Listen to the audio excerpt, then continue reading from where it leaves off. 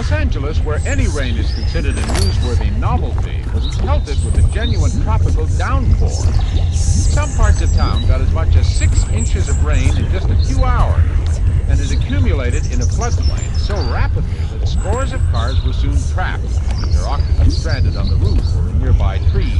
We were in the car and all of a sudden the water started rising up. We had no other choice but get out of the car and hang on to trees. We were holding on into branches. We were standing on top of the car and there was no tree, nothing around us. And they were lucky actually that they had a tree to climb up.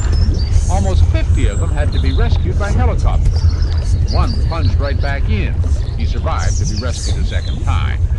And here, a news cameraman jumped from his helicopter into 12 feet of water to buoy up a victim. Remarkably, all were saved, though 4 people were injured in one way or another. Los Angeles, where any rain is considered a newsworthy novelty, was pelted with a genuine tropical downpour. Some parts of town got as much as 6 inches of rain in just a few hours, and it accumulated in a floodplain so rapidly that scores of cars were soon trapped, their occupants stranded on the roof or in nearby trees. We were in the car and all of a sudden the water started rising up. We had no other choice but get out of the car and hang on to trees. We were holding on into branches.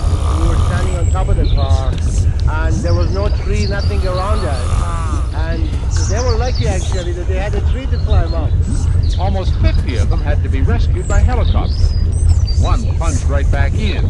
He survived to be rescued a second time.